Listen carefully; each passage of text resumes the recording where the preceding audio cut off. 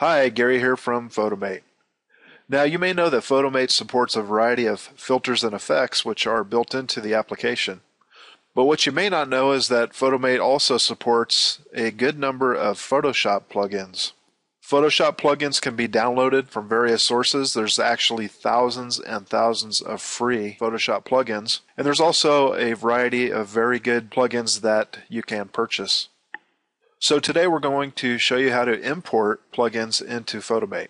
This is the Redfield Plugins website, and they've got a variety of filters that they sell on the site. I believe all of them are available for demo download, and they're very good. So this is just one source of plugins. As I said, there's literally thousands of websites with free and paid plugins that you can explore. This particular plugin is called Fractalius. I believe that's how it's pronounced, but I'm not sure. Anyway, I've already downloaded this plugin, so let's just take a look at some of the rendering effects that it can do. Pretty impressive. So it's actually a great plugin. I've already downloaded it to my desktop, so we are going to jump over to Photamate now and look at how to implement the plugin.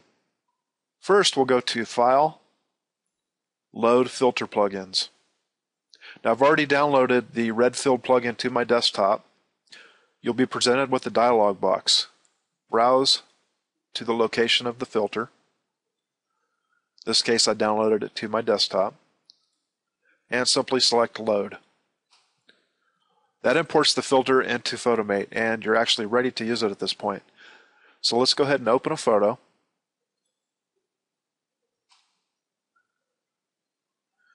And we'll add a background.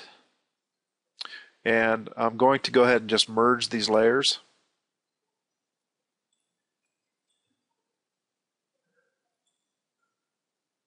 Now, you don't have to merge the layers.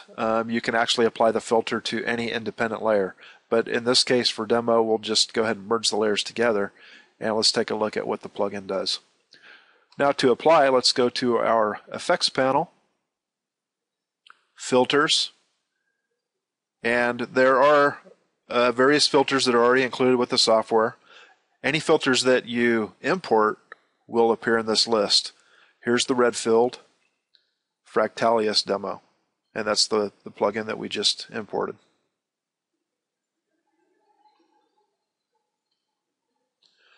So here's the default filter that's applied. That's a pretty cool effect, actually.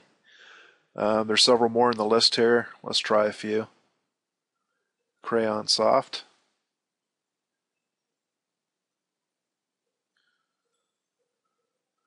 Let's try Neon Light.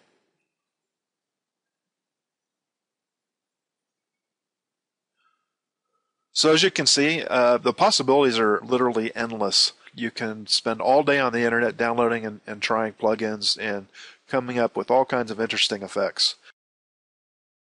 So one thing I'd like to note, when you do look for plugins, they are not universally compatible, but most 8BF plugins are compatible. And give them a try.